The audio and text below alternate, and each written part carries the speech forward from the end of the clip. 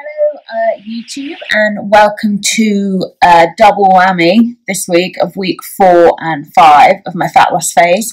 I got all the edits back last week for my weightlifting book, which is out this December 2019, and I'm super excited about it.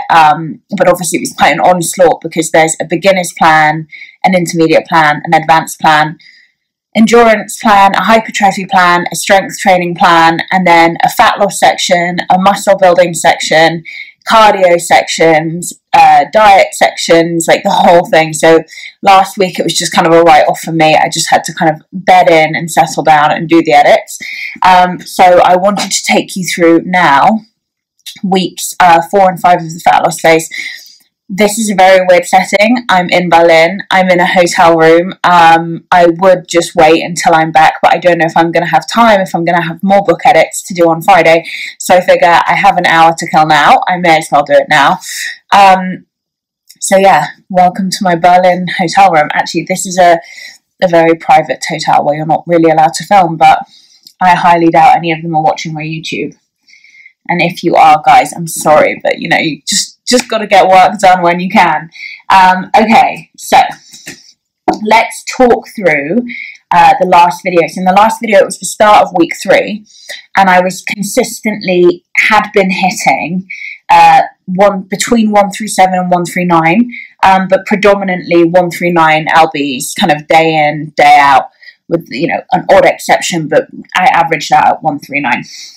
So in week 3, I started at 139. I was doing 35 minutes of cardio a day, 6 days a week, all steady state cardio, no hit yet. Hit is something that I'm going to wait as long as I can to throw in to kind of give my metabolic rate kind of a boost.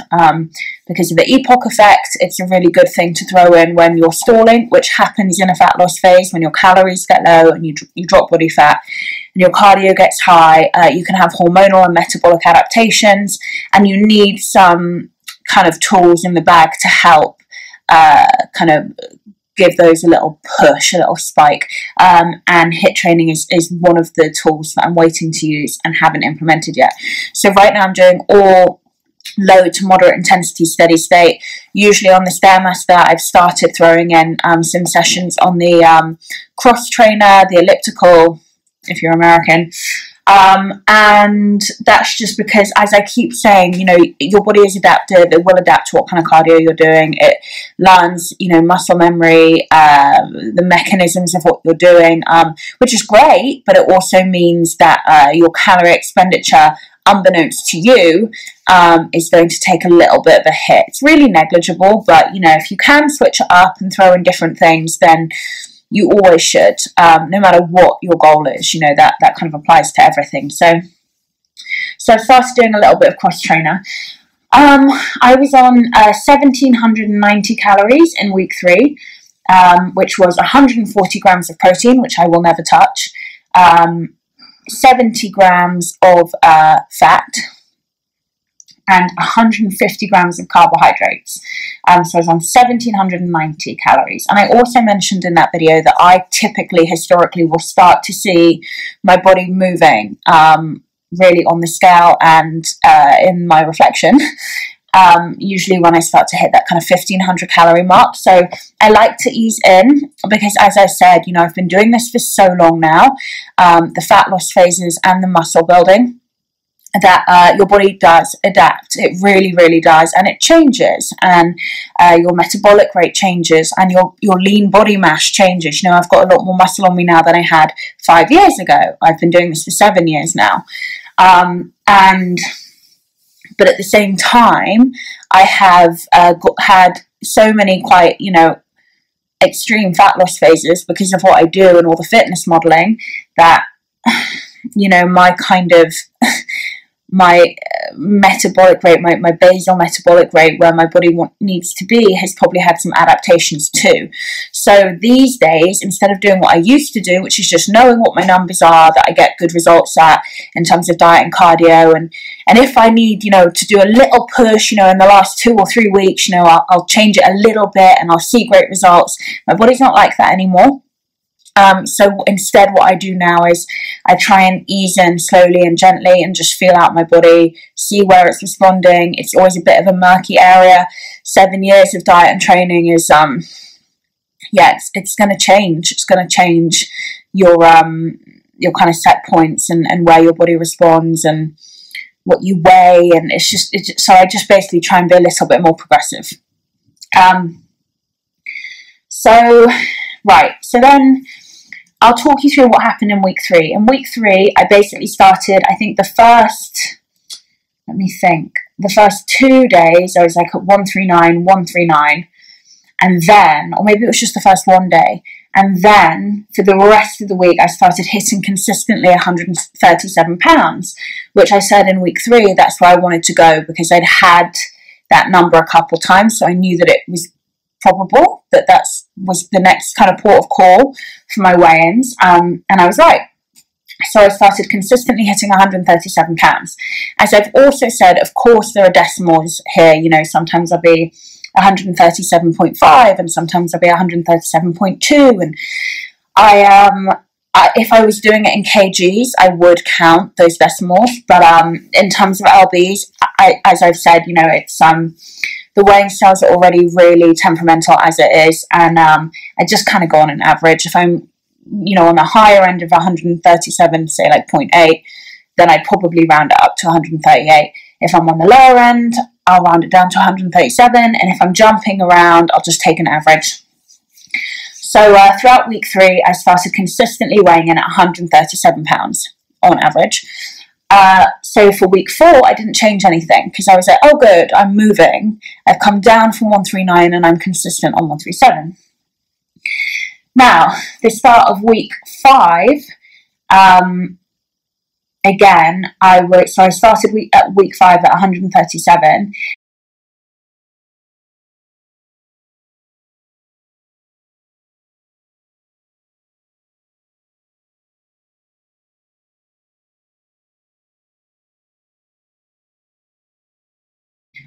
Nothing changed at all.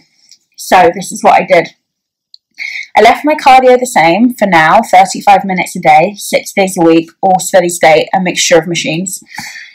But I decreased my calories again. So I went from 150 grams of carbs down to 130 grams of carbs.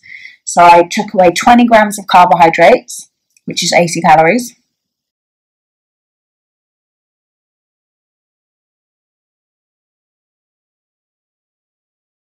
I wanted to bring down my fats as well, just a little, because I'm slowly going to bring them down now consecutively.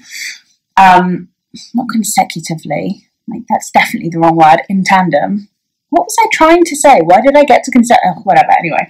So I brought down my fats as well to try and keep it in tandem, from 70 grams of fats down to 65 grams of fats, which is, can't talk, of cats, which is minus 5 grams of fat, which is 45 calories. So in total, I took away 125 calories via carbohydrates and fats, which took me from 1,790 calories in week 4 and week 3 to 1,665 calories in week 5. So that is where I am at. I am going to do another update next week, and basically if I don't start to see like a 136 consistently, then I'm going to change something else. I just don't know what I'm going to change yet. So that's kind of where I'm at now.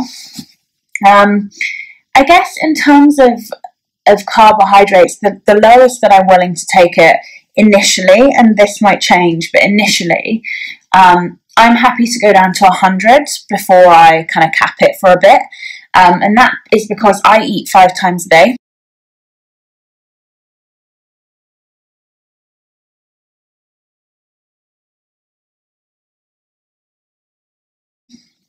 So that is giving me an average of like 20 grams of carbohydrates per meal.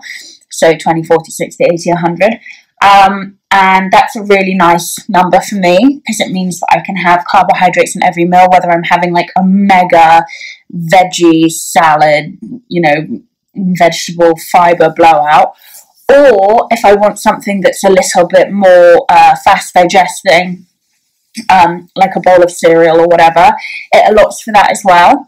So 100 grams of carbs for me is pretty much where I'll probably leave it for a while. Not necessarily for the entirety of it, but I want to get there. And in terms of fats, to be honest, I usually will cap it at about 40 grams. Again, for a while, I've never gone lower than, what's the lowest I've gone with fats? I think the lowest I ever went with fats was about 35 grams. It gets really hard when you take your fats too low if you have a high number of high protein amount, which I do, but also with carbs as well, and generally like just eating out, you know, it can get really hard. So I try and keep it around about that 40 mark. But as I said, I'm currently on 1,665 calories, and I don't really tend to see results until I hit that 1,500 number. I'm away right now, which is really interesting. I'm really good because I've been tracking for, oh God, probably, let me think, 5.5 years. No, so certainly not the entirety of my journey, but I've been tracking for like 5.5 years. So I'm quite good at looking at a plate of food and knowing how much that piece of fish weighs, how much that bowl of broccoli would amount to be. Oh, I can see a bit of oil over there, or oh, that looks like butter. How much would typically be used, although that's always a bit of a guess.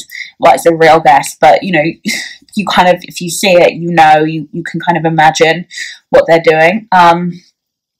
So I'm quite good at eating out and being away, and actually I tend to find that a lot of the time I lose weight when I'm away because I'm really active. Like today I trained, I did my standard training in the hotel gym, and then I was walking around Berlin for an hour, like just exploring, and so, you know, that is neat. It's non-exercise activity, thermogenesis.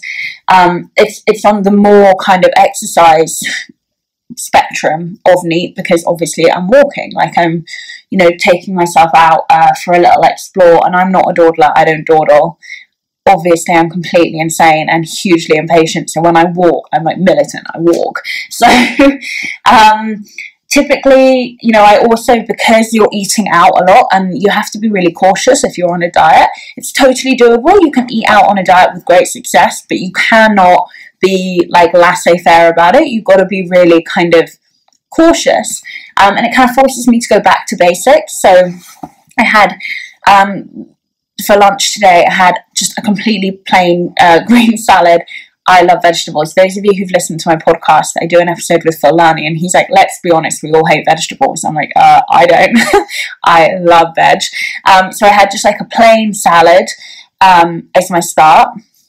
And then, because, you know, I'm in Berlin and I want to feel like I'm in Berlin, I had schnitzel.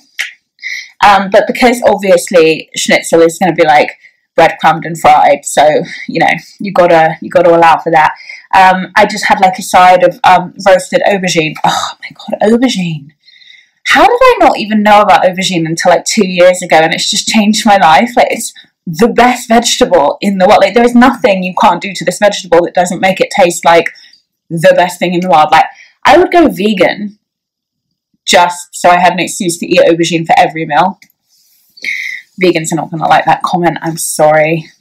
I generally just get a lot of attacking from that side of the dieting community, but I'm quite impressed. I'm quite impressed with you guys. I think as someone who diets, it is a commitment, and it's a very moral and ethical commitment, and I applaud you. But I'm sorry that I put up recipes and people get really upset if there's an animal in it, and I'm like, I eat meat! I like meat! Anyway, I'm rambling, so I'm gonna go. But yeah, essentially what I'm saying is that movement is really great, and going back to basics, and being really cautious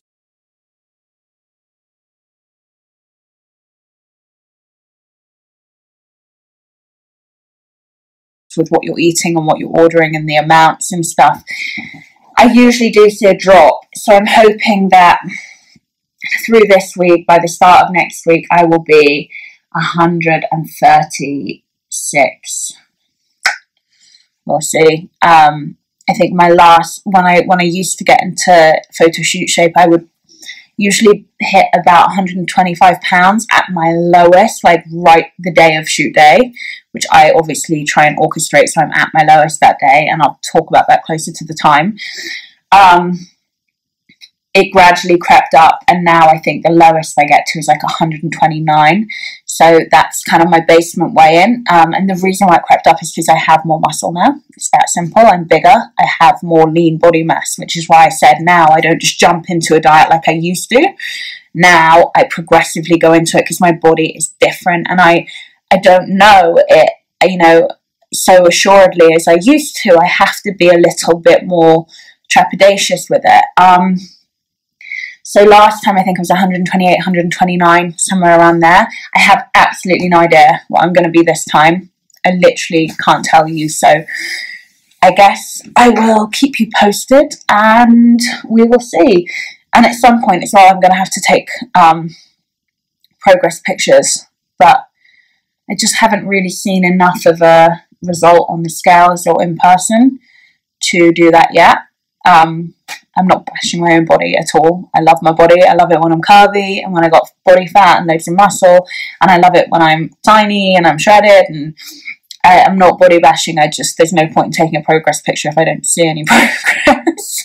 So, you know, context is everything.